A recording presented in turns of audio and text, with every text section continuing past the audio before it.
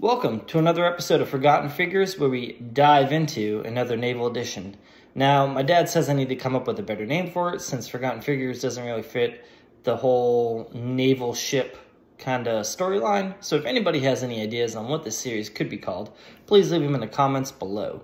That being said, this is one that I just recently discovered, and it is the exact level of petty that I can get behind. Now, let's bring the past into the present with the German Scuttled fleet. World War I was supposed to be the war to end all wars. It all started when Austrian Archduke Franz Ferdinand, wrong picture, there we go, was assassinated by Serbian nationalists.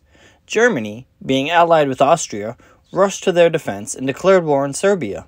In Serbia's defense came Russia, thus beginning the Great War. Eventually, on the 11th hour of the 11th day of the 11th month, in 1918, an armistice was signed, ending the war. The weapon Germany had used to terrorize the Atlantic, their U-boats, were surrendered and confiscated. But the big battleships and destroyers were still seen as masters of the sea, and as such, a debate began over how to divide the main German high seas fleet amongst the Allied powers. On November 19th, the German high seas fleet was escorted to the rendezvous in the North Sea. Roughly 70 German warships in total were ordered to drop anchor and haul down the German flag at sunset, never to raise it again.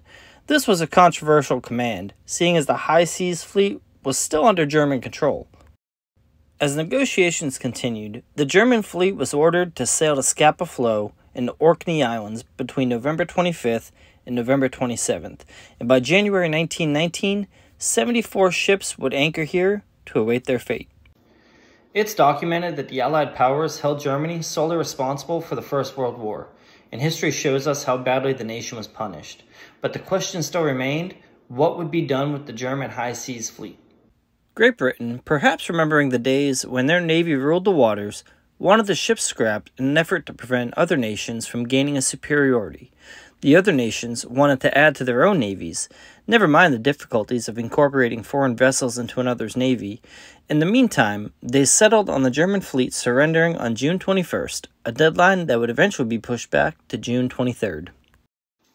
While all of this was going on, German Admiral von Reuter decided he didn't want to see a foreign flag flying over any portion of his fleet, and schemed up a plot to scuttle or sink his own naval vessels. On the morning of June 21st, the British fleet guarding the Germans at Scapa Flow sailed for naval maneuvers. Upon seeing the British ships sailing away, von Reuter took his opportunity. For the last time, the Imperial German flag was raised on the flagship, and the order was given to open all seacocks, torpedo tubes, and portholes to flood the vessels. The remaining British ships rushed to the scene to try and stop the Germans, but it was too late.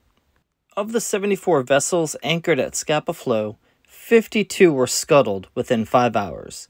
The 70% loss of shipping was the greatest such loss in a single day.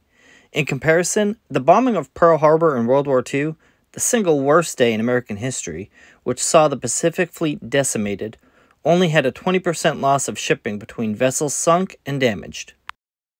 This event also provided the final casualties of the war, but not from any explosion or naval combat.